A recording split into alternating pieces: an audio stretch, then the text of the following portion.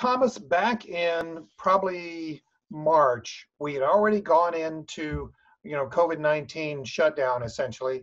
And I was still talking to a lot of business leaders, and I kept hearing many of them say, well, we're just going to go and ride this out, here for a month or so, and then, we'll get back into business soon. I just had a bad feeling about what was going to happen in the future. And I started thinking maybe there was something better we could do. Were you getting those same kind of feelings?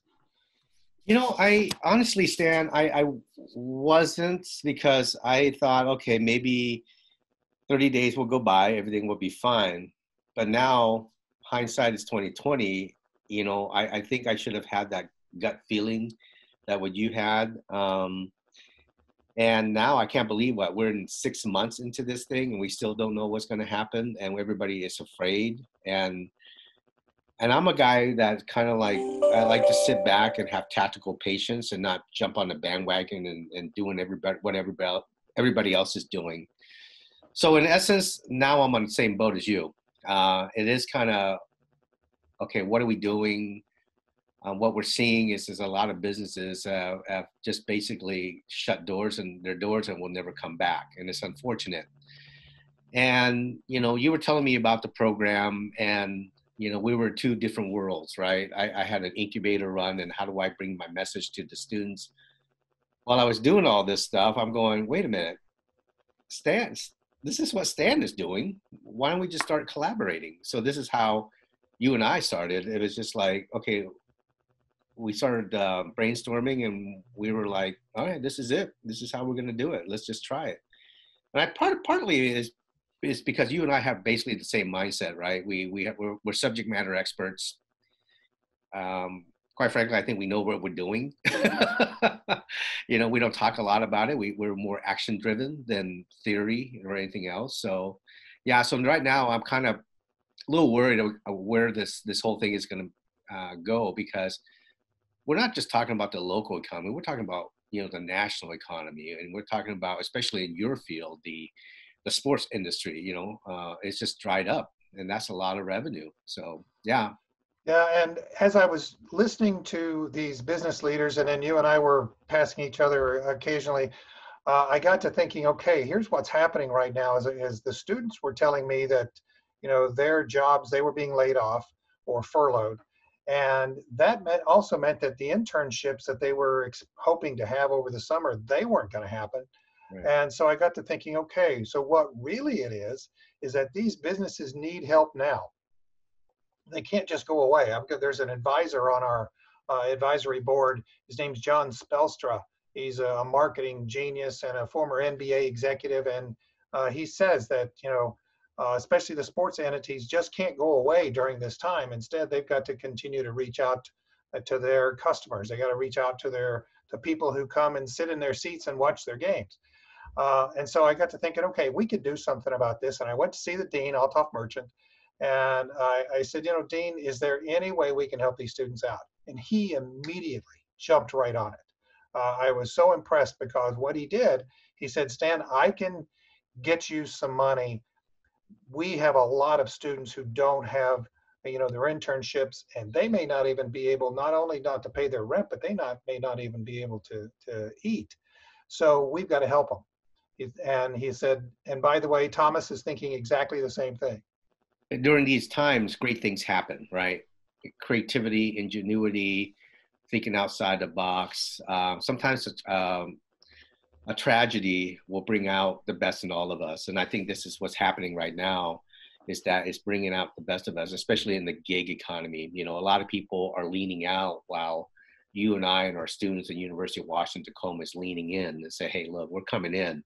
But we're going to be very methodical and tactical about this. We're not going to be cavalier about this. But so we thought it all out. I think you and I work well together, just because we can see immediately.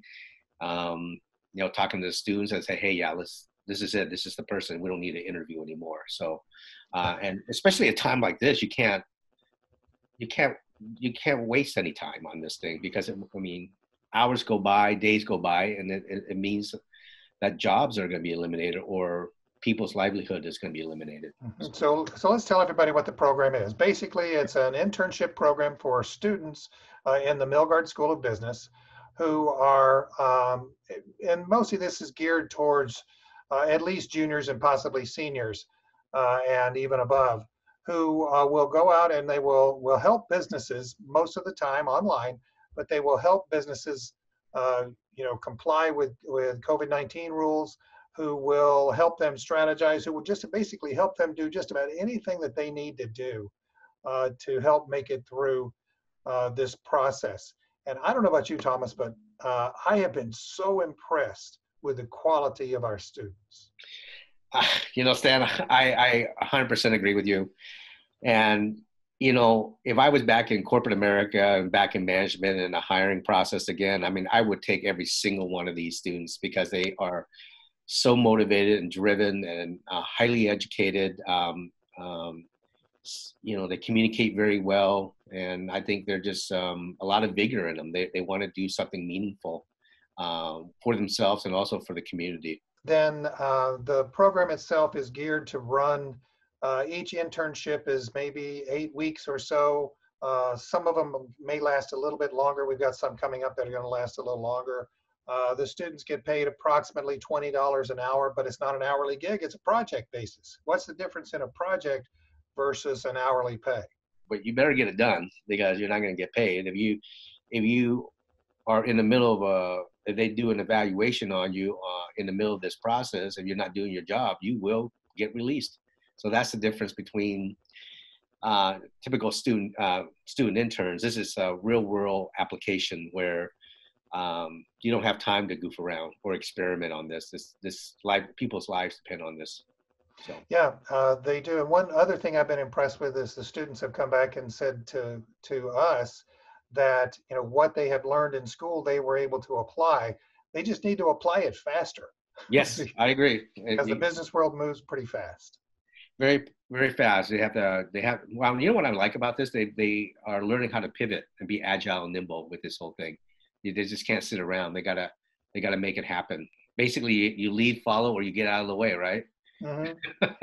So I think our students are leading this way, and some of them are followers, which is fine too, because there's always going to be leaders and followers. But a lot of them, they're just embracing this whole thing, and they're just attacking this thing with a lot of vigor.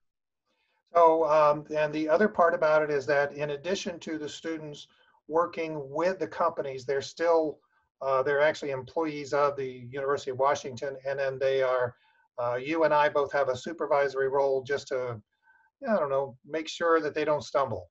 Yes, exactly, and that's the beauty of this whole thing too. We want them to succeed, and we want them to come to us with questions, and it's okay to ask questions. We don't want them to fail by no means at all, because everybody loses if they fail. So. Well, let's go ahead and put up our email addresses up on the screen, and we'll get that done, because that's the way for you, if you're watching this and you're a student and you want to participate in this program where you believe that you might be able to help a business, and then you're going to get paid for it, and you're going to get paid a reasonably good wage, but you're also going to have some responsibilities on you too.